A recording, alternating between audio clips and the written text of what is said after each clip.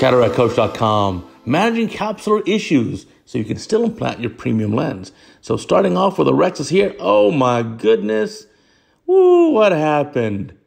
So what we want to do instead is you want to buzz in here with the phaco probe and create a nice opening here. This is an intumescent white cataract, and we want to still be able to put in our premium lens in the bag. So we'll do the double rexus technique to avoid that Argentinian flag sign. And now here at the end, with a new lens in the bag, now we can go ahead and go around and enlarge that rexus. So we've enlarged it there. We can nick the other side and complete it as well. So watch this now. Here's a different case. Cleaning up, doing some cortex removal, and look, boom, right there. He just broke a hole in the posterior capsule. How did that happen? Well, listen, patients can have weak tissues. There can be some weak protoplasm, weak posterior capsules. So we're going to try create a posterior rexus out of that hole. And you may or may not succeed. I'm trying my best because a posterior rexus, even if it's small or eccentric, is okay because that'll prevent the capsule from ripping out further. But I'm just kind of unable to do it despite my best efforts. That break is such that it doesn't really want to allow me to. So let's try and make another opening here. Gonna make another paracentesis, get that last bit of cortex. I don't want to leave that in the eye. Now let's put our lens in. This is a toric trifocal lens. Going in the capsule bag despite that break there. Now you can see the posterior capsule did open up a little bit, but there's still sufficient support here. We can dial the lens in the correct orientation. Now in this case, I do not recommend going behind the lens to remove the viscoelastic. Think about it. So now the lens is in good position. Let's first seal up the incision because I don't want to cause any instability in the anterior chamber. I don't want the AC to collapse and then vitreous to come through that break. Right now, the anterior hyaloid face is intact. There's zero vitreous prolapse. Please, let's keep it that way. The toric marks are nicely lined up on the appropriate axis, and the center of the light reflex, the center of the pupil, is beautifully aligned up with the trifocal diffractive rings. So let's remove the viscoelastic as much as we can.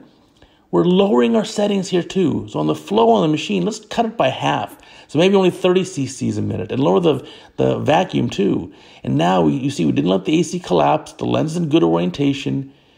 There's the break in the posterior capsule. And I can tell you this patient had a nice outcome. Now I'm going in there with balanced salt solution just to kind of squirt BSS into the angle to wash out any retained viscoelastic, because I know I can't do a really aggressive viscoelastic removal with the IA probe for fear of having vitreous prolapse.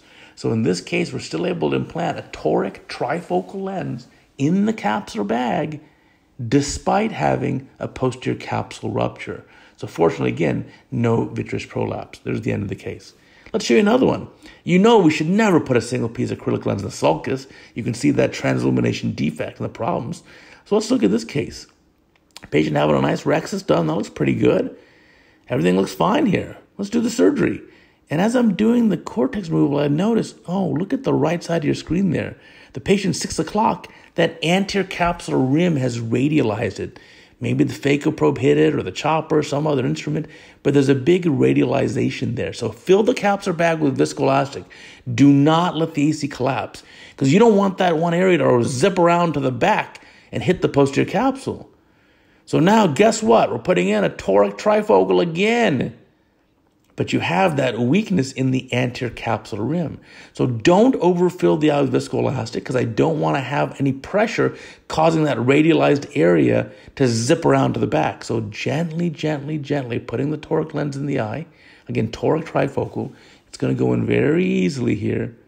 And now we're going to get it centered up the way we want it and get those rings appropriately placed.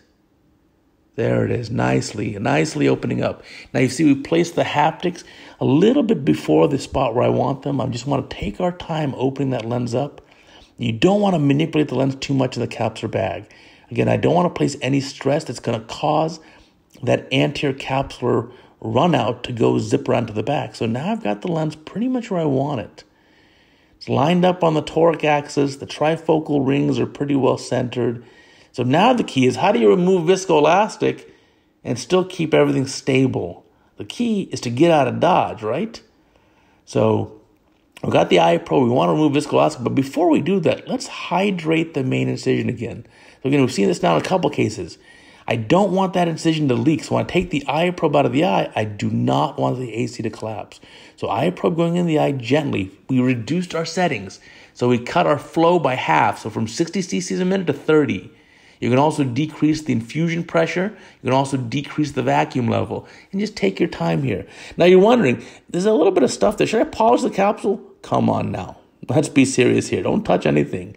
I'll just barely nudge the lens over a little bit more, trying to be as gentle as I can to get this lined up. Now you can see there's that radialized area to the right side of the IA probe. And now it's pretty good. I've pretty much removed the viscoelastic. Don't let the AC collapse. So watch. In the left hand, BSS on a cannula, and do not let the AC collapse. Now take the eye probe out, inject, and good. Keep that AC form. Do not let that eye collapse. Because any of those changes in the anterior chamber pressure or depth and all that, and lens motion, all those things can cause that radialized area to zip back. So now we're pretty good. Again, washing out the angle with balanced salt solution just to get some of that extra retained viscoelastic out to prevent a pressure spike on day one. And it looks pretty darn good. And now we have the optic overlap for probably 270 degrees, maybe even more, 300 degrees. And so that's going to be plenty sufficient. This lens is going to stay in perfect position. I can tell you the patient had a normal post-op outcome, is thrilled, had a beautiful result. She can't tell the difference between this eye and the other eye. And so there is a way of just, getting out of Dodge here when you have the complications and still being able to put in your lens appropriately. So whether you have an anterior capsular issue, a posterior capsular issue, there are cases where you can still put in your single-piece acrylic premium lens in the capsular bag and still finish the case and have a beautiful outcome. Thank you for watching.